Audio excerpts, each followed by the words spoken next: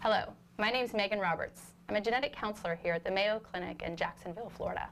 I'm commonly asked, what is a genetic counselor? And I think the best way to sum up what a genetic counselor is someone who is board certified and master's trained in human genetics. We also have a concentration in counseling. Concentration in counseling is geared towards helping individuals adjust to the information that we give. Here at Mayo Clinic, Jacksonville, I play a vital role in the breast clinic.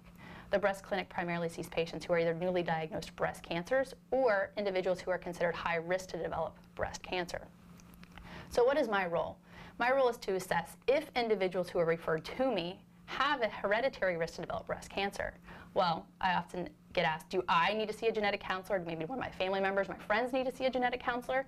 I'd say, keeping in mind that only about 5 to 10% of all breast cancer is hereditary, these red flags that I'm going to mention next are what I would consider the indications for genetic counseling.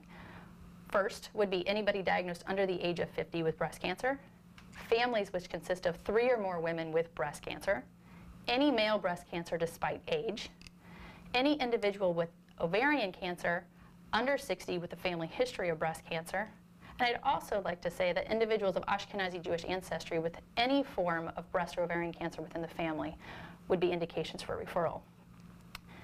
So how do you get in to talk to me? I'd say call the breast clinic at 904-953-0707. Once you make that appointment, I will sit down with you, I will talk to you about your personal and family history, and give you my recommendations and my thoughts on whether your personal history and family history are suggestive of a hereditary cancer syndrome. If we feel testing is indicated, from there, we will talk about insurance implications and if the testing will be covered.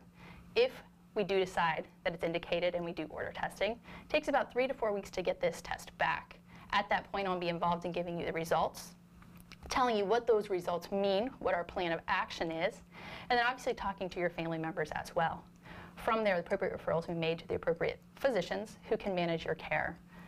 We hope to see you here in the breast clinic, and if you have any questions or concerns, I'd encourage you to call.